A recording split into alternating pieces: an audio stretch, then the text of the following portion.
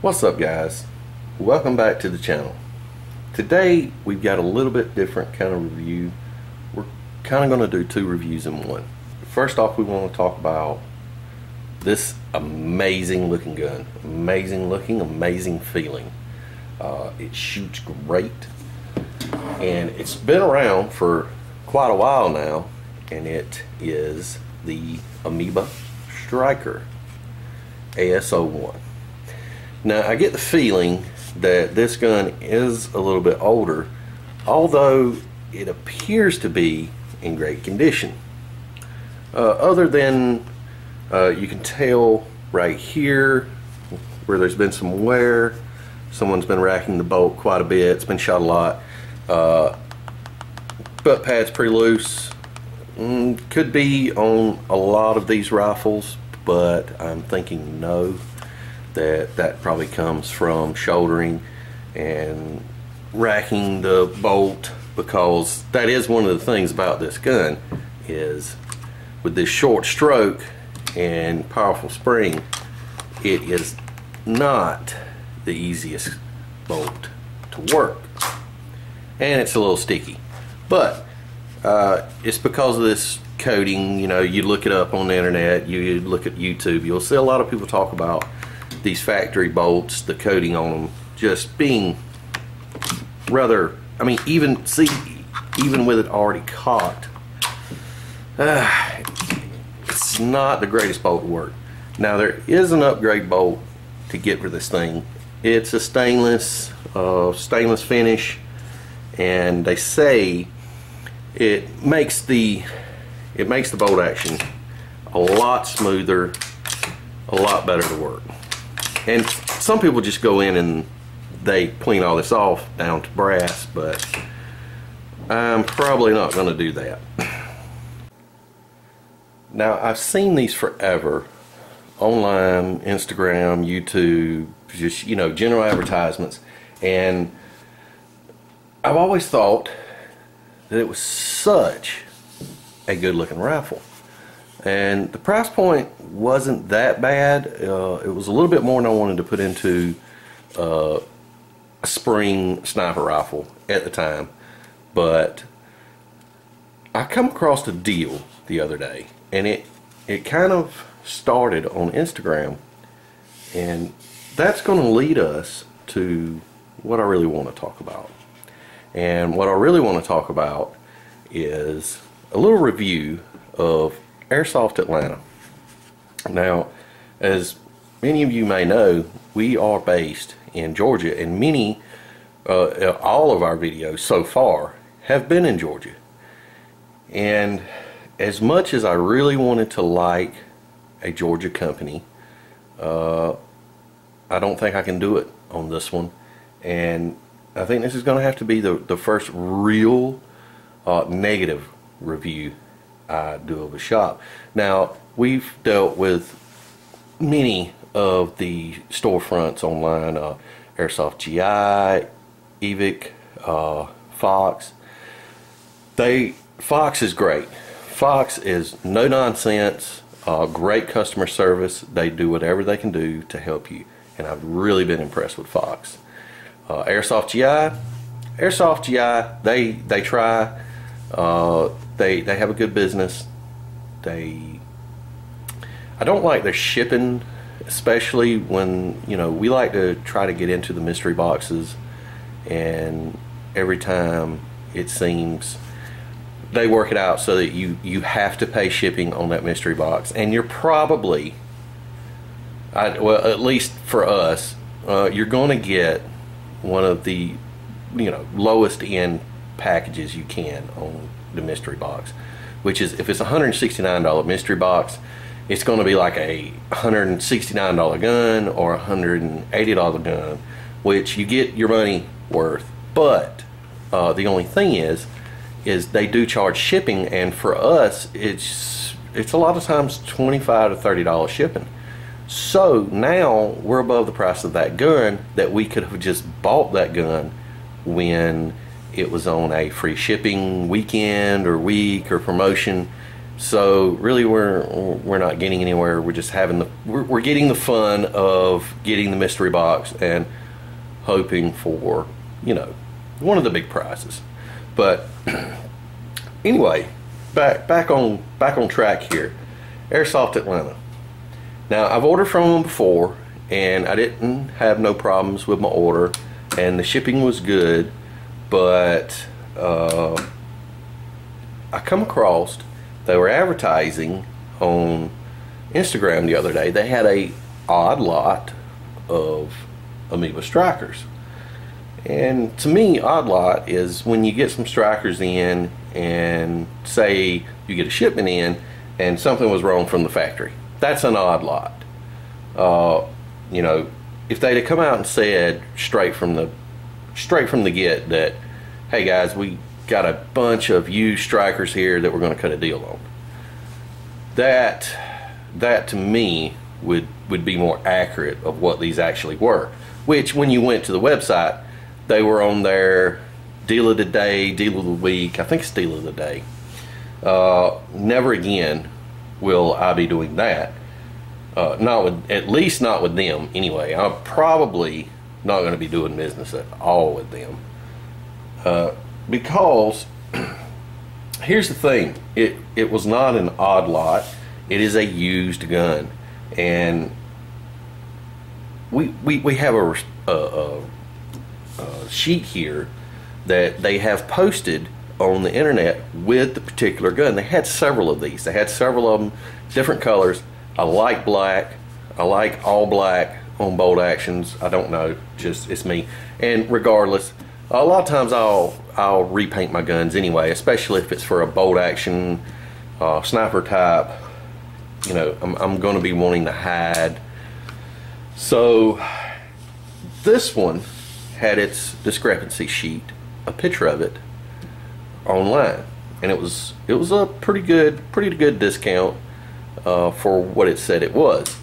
This is a $179-$189 gun, and they had it for $125, which the picture of the gun on the internet was the accurate picture, and it looked great.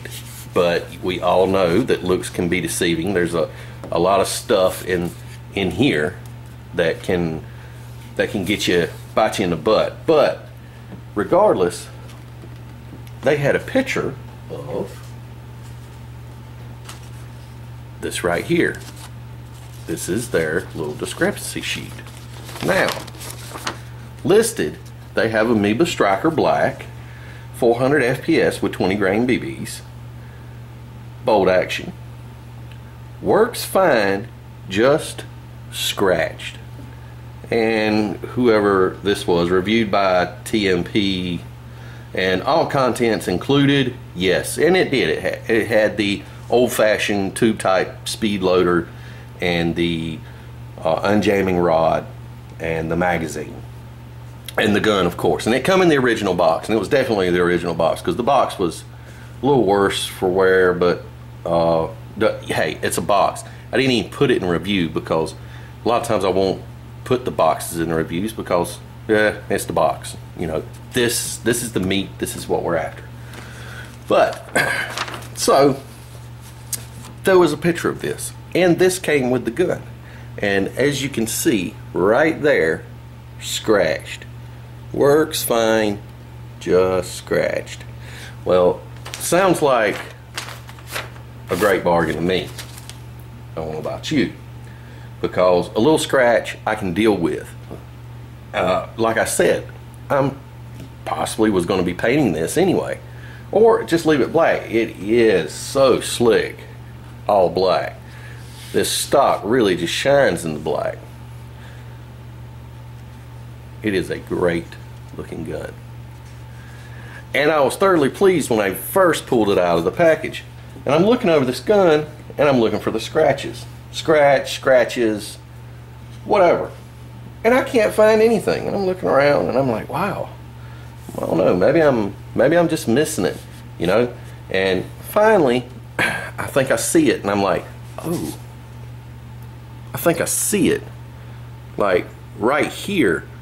But wait a minute, that's not a scratch. Oh man, that is a crack. Yep.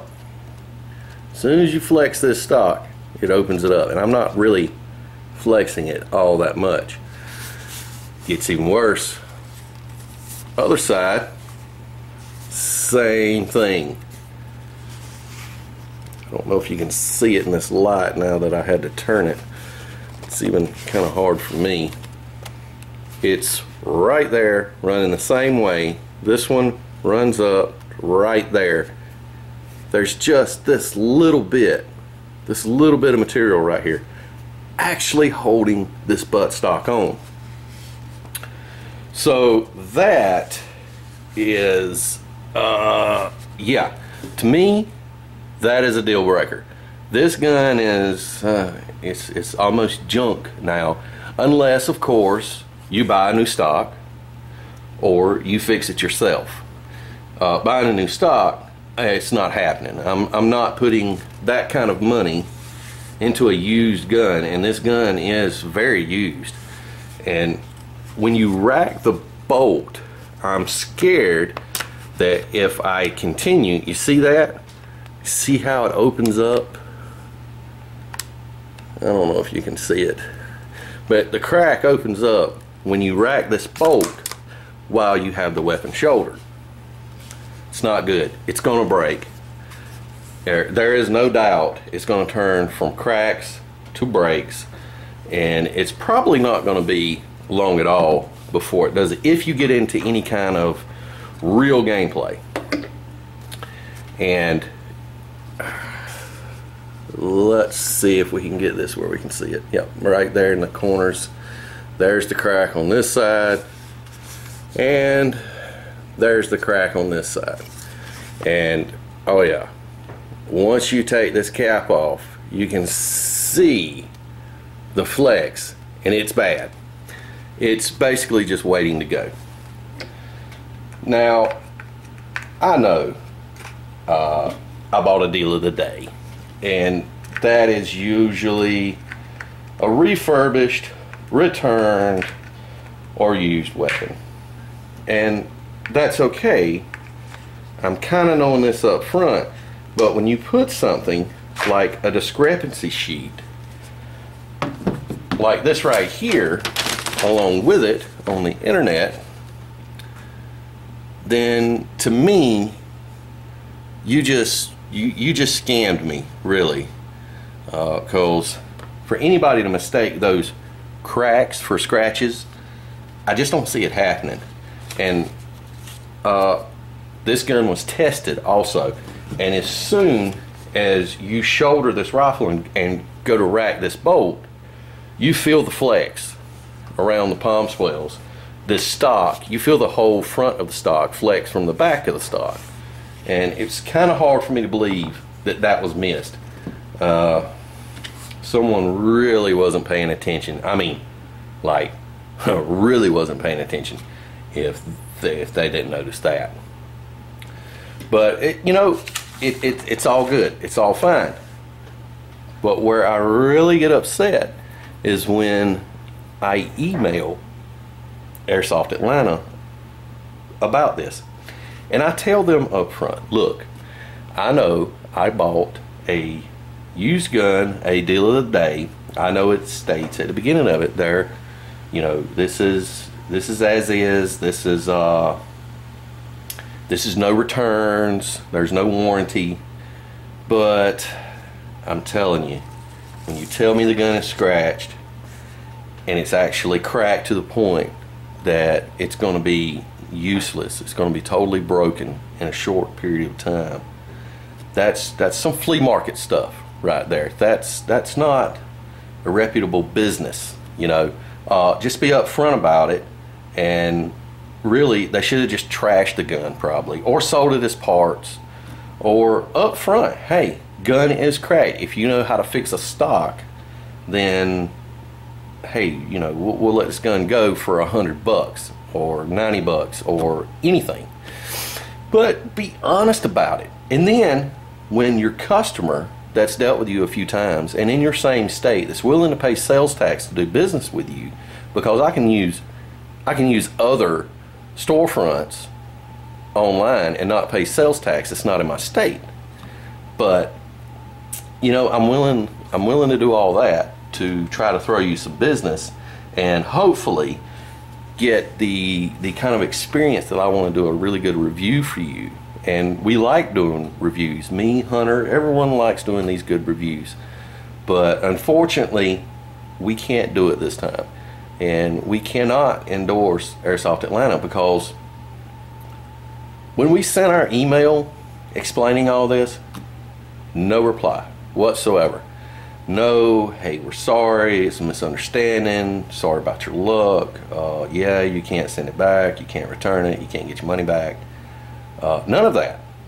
You know, not even, oh man, we didn't even realize, that sucks, can you show us proof? And if you show us proof, maybe we'll give you 15% off or something on your next order, or 10% or 5%, or hey, sorry. Nothing. So, you know, I'm not telling you to not use Airsoft Atlanta. I'm not trying to bash on here. I'm just telling you my experience and what happened. And I'm going to tell you that, hey, go ahead and use them. I would buyer beware though. You never know if they're willing to do something like this and then not respond back. And see, when they don't respond back, it makes me think that they intentionally done it, and they're going to pretend it didn't happen and it's not there, and that I didn't figure it out or I didn't see it, and it'll just go away. But and this review may not make a bit of difference on any sales they make or anyone that decides to use them. But it's out there. It's still out there. It's going to be out there, and it's going to be out there forever. That they have had some dirty dealings here, and just wanted to let you guys know.